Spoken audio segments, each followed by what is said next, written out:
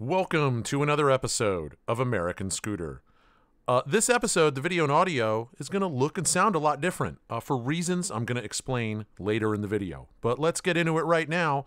For the last, 5 or 6 months, I've been out of town. I took an out-of-town job, and I basically lived in another part of the United States for this entire time. So wasn't home, wasn't able to do anything, pickled my scooter shop, my whole house.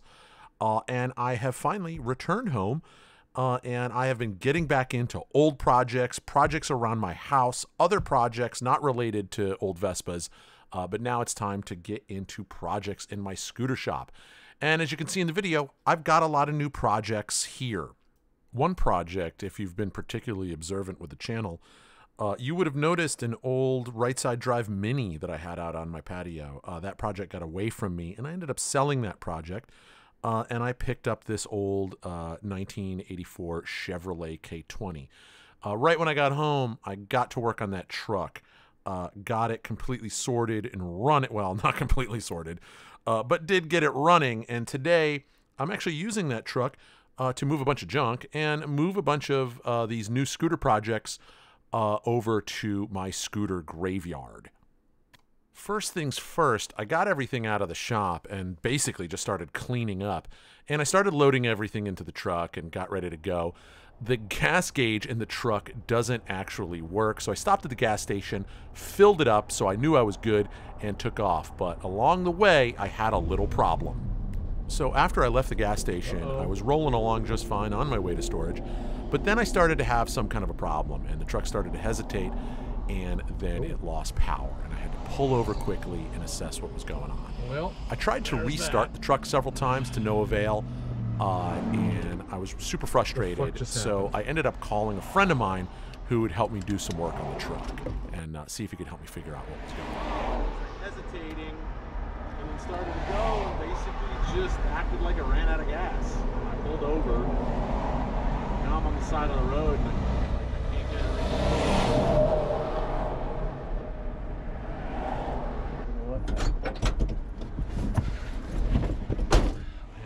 Tank. Hold on, I am on the wrong tank. Hold on, let me see. God damn it.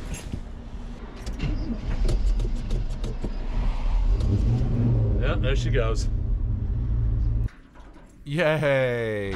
Crisis averted. So fun with old trucks. The truck has 2 fuel tanks, and I didn't think about it, but I had been running on the right side fuel tank.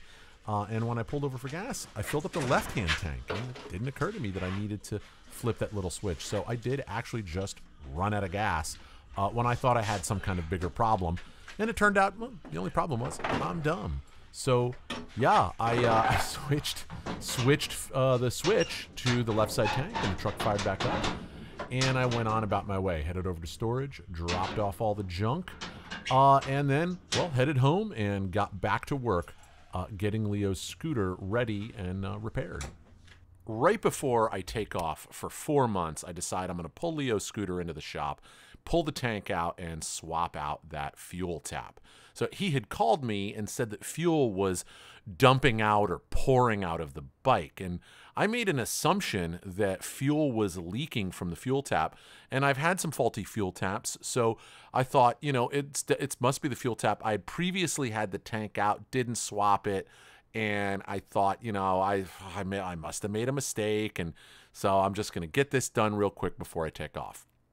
So I get to prepping to get the tank out, you know, pull the seat and pull the backrest, and I get into the carburetor and disconnect the fuel line, and then I just happen to pop the cap open and have a look inside, and the tank is full of fuel.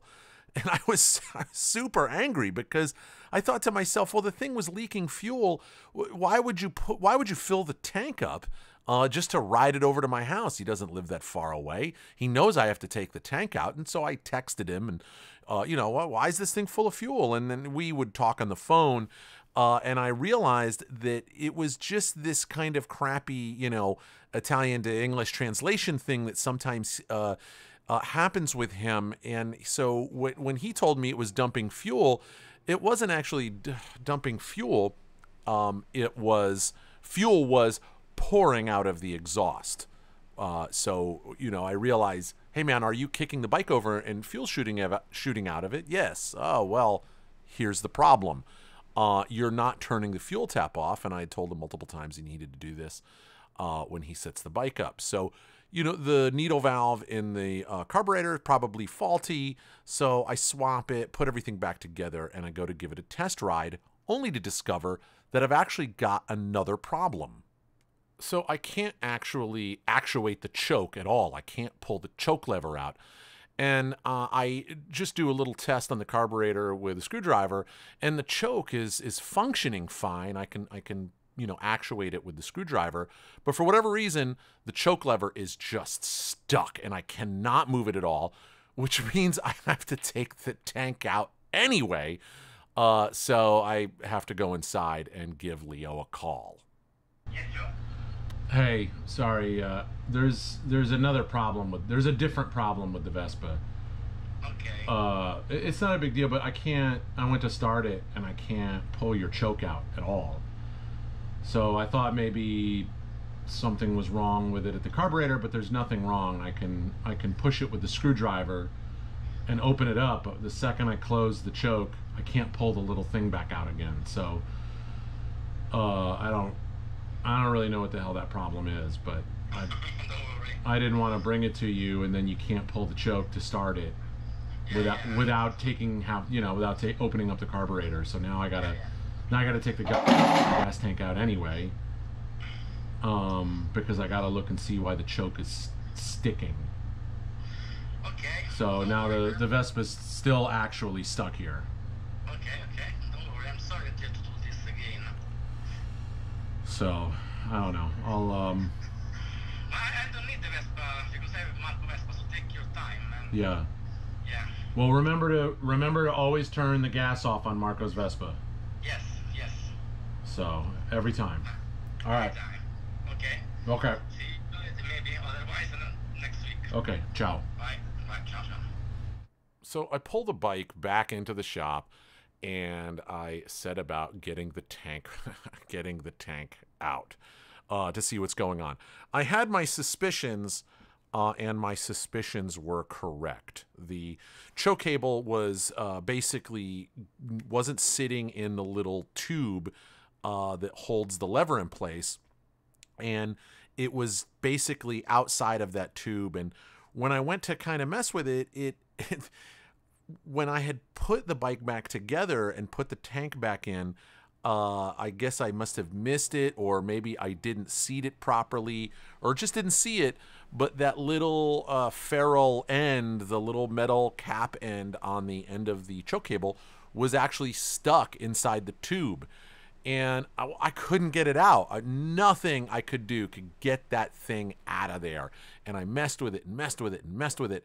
And if you've ever messed with one of those choke tubes in the bike, you know that, like, it's pretty fragile. Like if you wrestle with it, you're gonna bend it. And I started to bend it, and it was a complete nightmare. And I just was like, what am I gonna do with this thing? So I came up with an idea. And basically, I took a piece of fuel line, I cut a section of fuel line and used a couple of hose clamps. I trimmed down the choke cable, and I basically slid the fuel line over the choke cable and put the choke cable in place, and used hose clamps to hold the fuel line, basically hold the fuel line to the choke cable itself, and then use a hose clamp to hold the fuel line to the choke tube. So this would basically keep the choke outer cable fixed in place on the tube itself, and it wouldn't budge. And I had to trim the cable back a little bit because without being able to get out that little ferrule, it essentially makes the outer portion of the choke tube too long, so you can't actuate the choke properly. So I had to trim it back so it would essentially be the correct length. And it ended up working out great. I was able to get the choke cable to function properly. The choke was nice and smooth. It worked great. And I was able to get the bike all back together again. So why does this video look and sound so different than everything I've done on this channel so far? Well, in the time that this video spans, I had started working on the scooter, in this video, back in the summer before I left for work. Well, now it's the winter. While I was away, I had a friend help me build a new video editing computer, and he shipped the machine to me so I could play around with it. I'm not completely certain that all the new, I guess the old video that I previously shot was with it, and I feel like I'm literally missing video that I had shot, but I don't know what happened to it. So whatever, I get back to work, and I've got all these new toys, like this fancy microphone I'm using, and I bought a new GoPro and a bunch of other things. So I get back to work on this video, and I'm working with new editing software. And so this episode is actually more about me learning how to, well, use all this new stuff, and it's kind of practice. So, you get this weird episode out of me. So in the time before that job started, I had fixed the choke cable. I got it all back together. And then, the next morning, there was a humongous pool of two-stroke oil underneath Leo's Vespa. Overnight, all the oil had leaked out. And I just, oh my God. So Leo's Vespa sat in my shop for this entire amount of time until I got home. And so it's not until right now when I pulled the tank back out again to discover that when I had put everything back in, the oil line had there was a crack in it that I had created and all the fussing about. And so I put it all back together and the oil just all leaked out. So at any rate, back to it, I got, like I said, got the new oil line put on, new fuel line put on, got the tank back in, got the bike running, and got the bike out of here.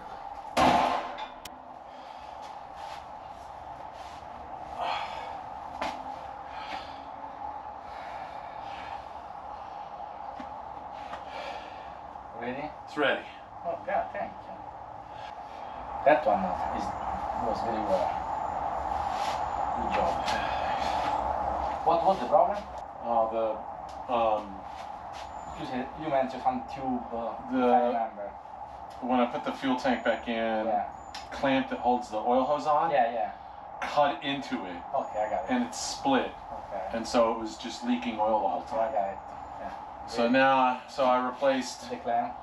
well, I put a new hose, Yeah. new clamp, I put new fuel hose, put it all back together. Yeah, Good. it's, runs again.